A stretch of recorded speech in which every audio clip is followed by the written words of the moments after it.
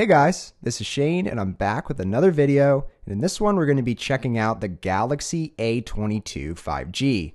This is another budget-oriented 5G capable smartphone from Samsung. The price at the time of this video is around $300 or so, which is what I personally paid for this phone. This phone comes packed with 6 gigabytes of RAM and 128 gigabytes of storage, and it also comes in 4 different colors. We have this gray color here, we have white, mint, and also violet. I am super excited to check this phone out with you guys because even though this is a lower number on the Galaxy A series spectrum, it's still packing a lot of good features that I'm very excited to check out. So let's go ahead, jump right into the box of this A22.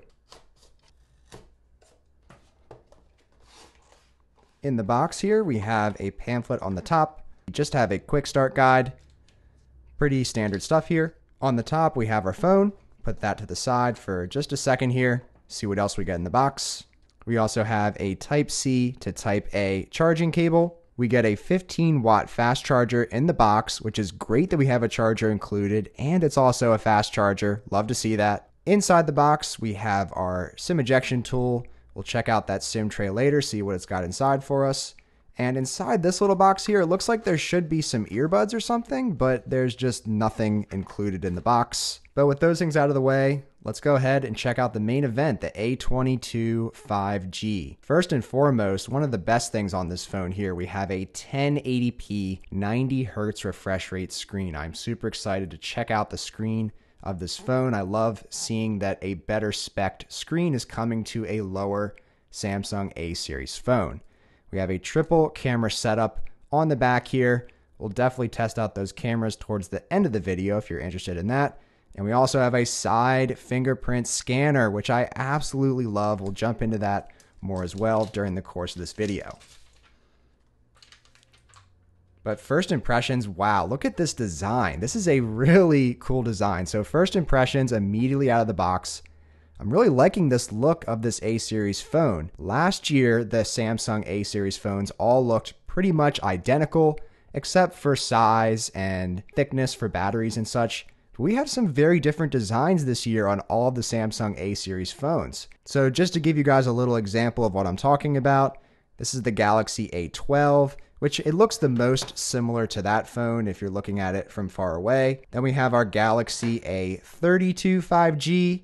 Then we have our Galaxy A42 5G, and this is the Galaxy A52 5G. So we have a ton of different designs, and I really like that Samsung is spicing things up this year with all these different designs. So your decision doesn't have to just be on a processor or on a certain spec on a spec sheet. You can choose a phone that is to your look and to your design that you prefer. But initially here, from a design standpoint, I'm really liking the look of this Galaxy A22 5G. This matte feel is quite nice. It's definitely going to pick up fingerprints over time, but it has a nice grippy feel to it in the hand. Even though it's smooth, you might think it's slippery, but I can already feel here immediately that this is going to be a great grip in the hand. So while we boot up the A22 5G, let's just do a quick tour of this phone. Starting on the right-hand side, here we have our volume rockers towards the top. And then in the middle, we have our fingerprint sensor. On the bottom, we have a headphone jack, we have a mic, have a Type-C port, again, 15-watt charging capable, and we have a single bottom firing speaker here. We'll also test out those speakers later on in the video. On the left side here, we have what appears to be our SIM tray, which upon closer inspection, we have a dual SIM setup here in addition to a micro SD card slot capable to up to 1 terabyte of additional storage. And this is just one of those little things that I love about these A series phones, getting that dual SIM and the dedicated micro SD card slot. You cannot find this on any of Samsung's higher end phones. And on the top here, we just have one mic.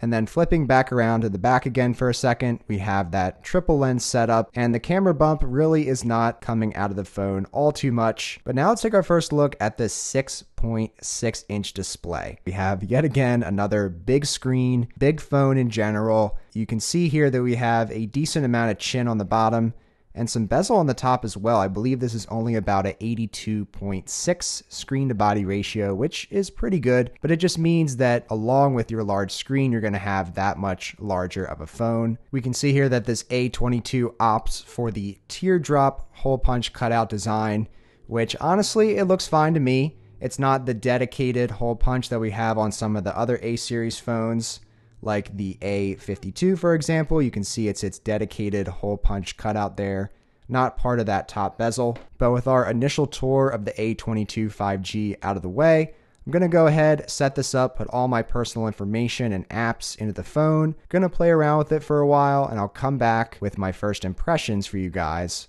on the Galaxy A22 5G. Alright, so it's actually the next day, and I've been using the A22 5G for nearly a day now, so I'm definitely ready to share some of my first impressions with you guys. Starting with the looks and design of this phone. I know we already touched on it at the beginning of this video, but I'm really liking the way this phone looks. The little things like the silver rim around the camera module and a very prominent Samsung branding look really clean in my opinion, and are a great contrast to the otherwise plain gray color. It's just a nice looking phone overall, and I think Samsung has done a good job updating the design of all of their more affordable A-series phones here in 2021. Regarding the screen now, the 6.6-inch display is definitely one of the most defining features of this phone. If you are not a fan of big phones, then this is definitely not the phone for you. If that's what you're after though, then you're in for a treat. Despite the screen not being AMOLED,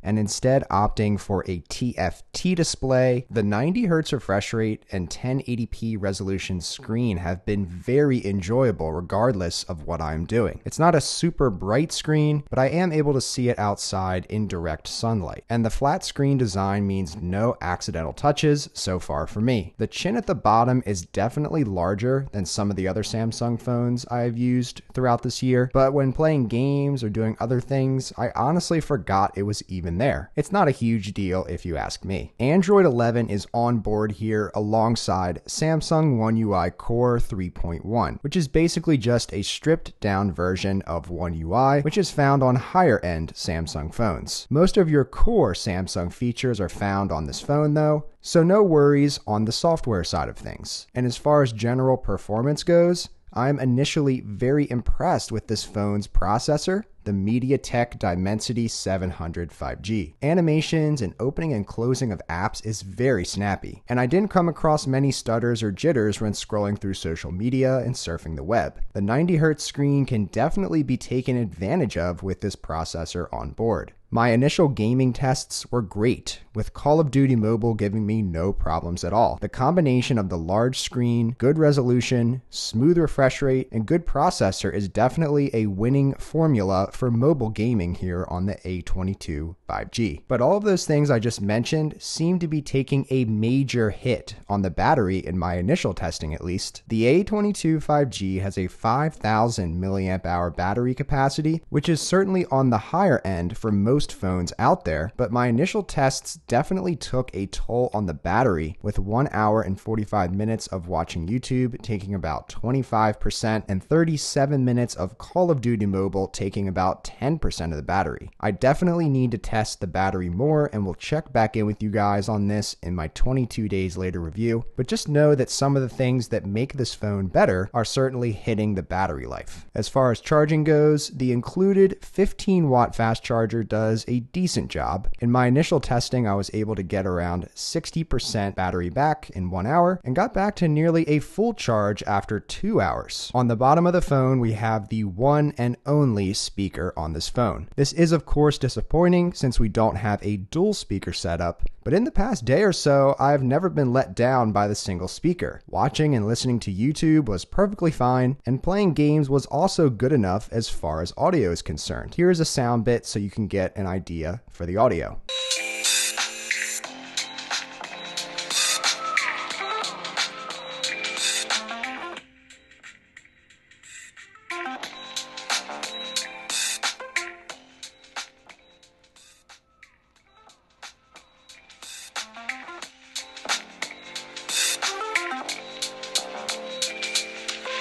On the camera side of things, we have a triple lens setup on the A22, including a 48 megapixel primary wide-angle lens, a 5 megapixel ultra-wide lens, in addition to a 2 megapixel depth sensor. The primary lens definitely gave some nice results in my initial testing. There are also preset digital zoom options which can go up to a 10 times zoom. When zooming out to the ultra-wide lens, I can definitely see a loss in image quality, like in this photo for example. The 8 megapixel selfie camera is okay. There's definitely a lot of processing going on with these selfies because I have a lot more freckles on my face than what is actually shown in these selfies. And there is also a wide angle option on the selfie camera to fit someone else in with you. And on the video side of things, you're able to film up to 2K 30, which isn't an option I've ever seen on any other Samsung phone before, and there doesn't seem to be any sort of image stabilization going on here. I will need to test these cameras a bit more before I come to my final conclusions, but initially here, I think the photography side of things is a lot better than the videography side of things. But that is going to do it for my first impressions here on the A22 5G. First impressions, I'm very impressed with this phone.